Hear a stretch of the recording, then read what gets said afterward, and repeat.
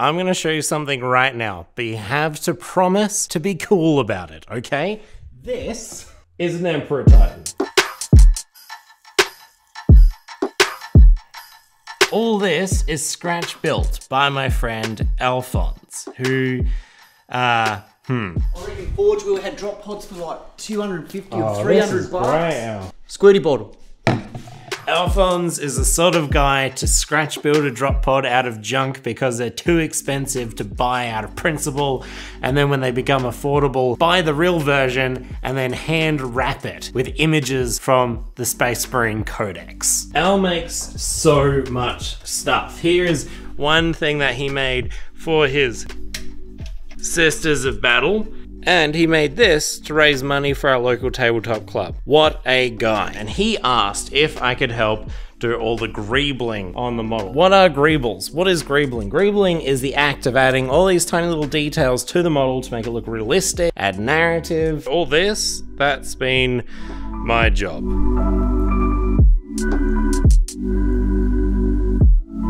My greebling process is sort of layers. I add lots of little greebles around the place and then I add layers to it, like these aeroplane wings. There's sort of this armor plating, armature wire to make piping, green stuff to make hoses and cables. This is picture hanging wire, which is a really nice sort of texture. Is it gonna be annoying to paint? Absolutely. That's not my problem. I'm really sorry, Al.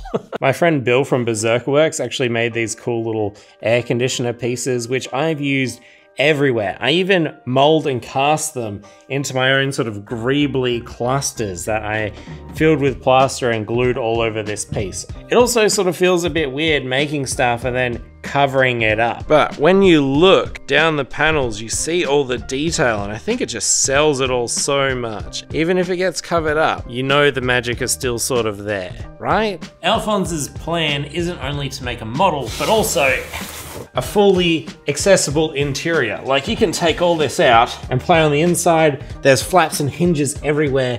If you want to play a game on this, you can. Not only that, Al is also going to build a sewage system all through here that you can place your models through. That's not all. So, I've got this here.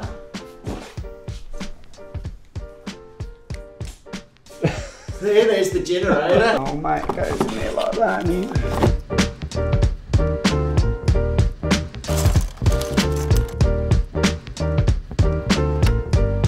Scratch building is such an important part of my hobby because it's made the inaccessible accessible.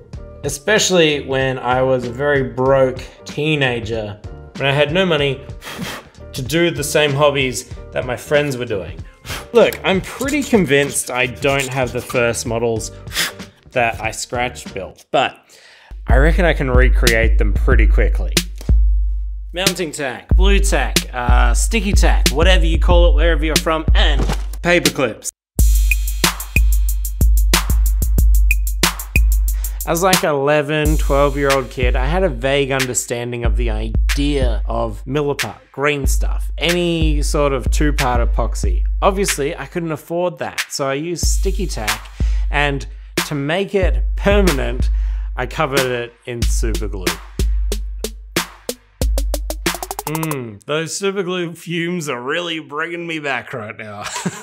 Once one layer's dry, it's time for another. Essentially, we're making a gusher. Hard outside, soft interior. There we go, in all its glory, just like I would have made when I was a young teenager. After a lot of messing around, this is what I've come up with on this side. Yeah, look, I'm pretty happy. I'm pretty happy. It's nice and layered, got a bit of depth to it. I'm overall pretty happy with this shape. This side, I think, is even better. These skulls aren't looking quite mean enough for me, so I'm going to sculpt in a stronger brow, more akin to these old school Games Workshop skulls.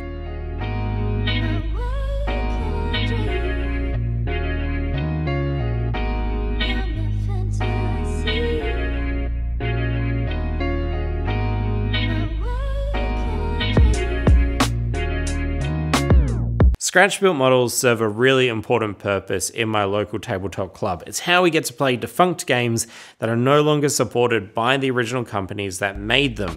This is a balsa wood ship that my friend John carved for the game Man of War, an old Games Workshop game. And this is from his Tzeentch Demon's Army. And I have no idea what the model is.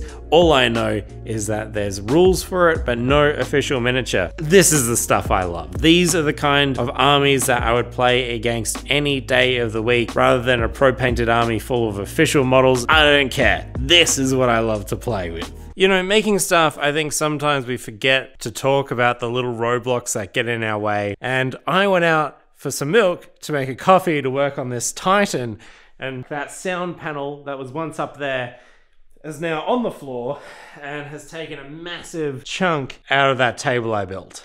You know what? It's okay. I'm going to show you how to fix stuff, which is sometimes just as important as learning to make stuff. Even though this is a pain in my we have to be careful with our placement of the gap filler. What we're trying to do is get enough adhesion, but also allow airflow to go through the gaps and actually dry the gap filler. Because if you create a perfect seal, the air will never get to the middle of this and the gap filler will probably never dry. But if we're careful, this should work quite well.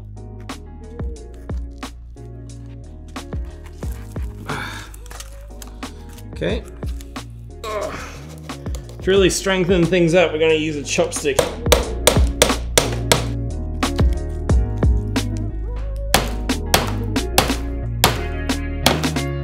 I really want to avoid having to paint my repairs as much as I can, so I'm going to show you a trick. This is colored oxide, and this is what you use to stain concrete with, grout with.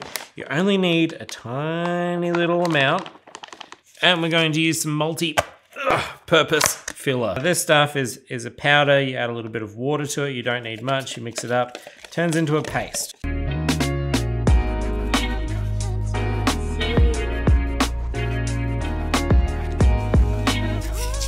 This is the filler that we applied earlier, and now we can smash it up to blend it all together. Balance restored. Everything is fine.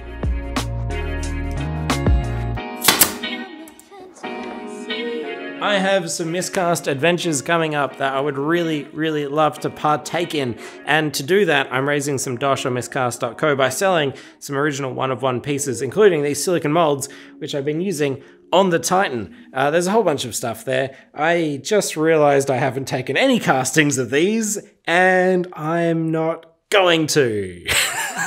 I'm a fool.